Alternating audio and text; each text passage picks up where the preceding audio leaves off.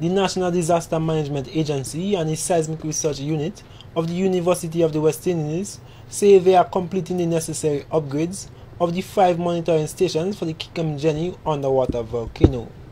Acting Disaster Coordinator Terence Waters says a team including a volcanologist conducted an assessment of the area around the volcano, and it was concluded that there is no unusual activity. To top it off, he says the research unit at NADMA installed a seismograph at 2 of the stations which monitors volcanic activities.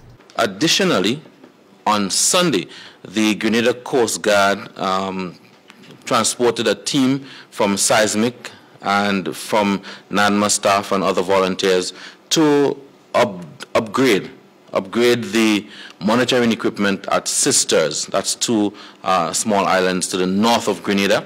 That was done successfully during the day on Sunday, and now we have, additional monitoring equipment over at Sisters. Mr. Waters says the other stations have or are being presently upgraded to receive more efficient data on the underwater volcano.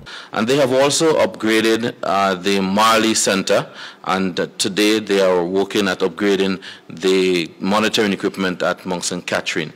So the Seismic Research Center, they have continued to have a good relationship with the government and people of Grenada, with the National Disaster Management Agency, and we continue to monitor and upgrade our equipment so that we can have better capability to monitor what is happening at Kikamjeni. The acting disaster coordinator confirms that there were 2 eruptions, one on Wednesday night and the other on Thursday.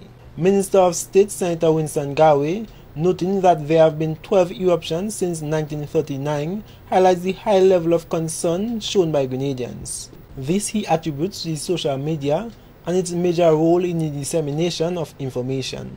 In going forward, as an agency, we're putting every mechanism in place, every strategy in place to ensure that we use social media to update, to inform, and to bring that set of relief to our people.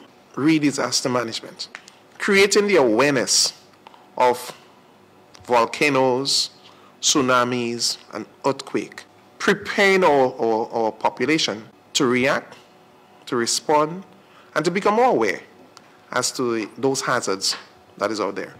I am Gerard Joseph, reporting for MTV News.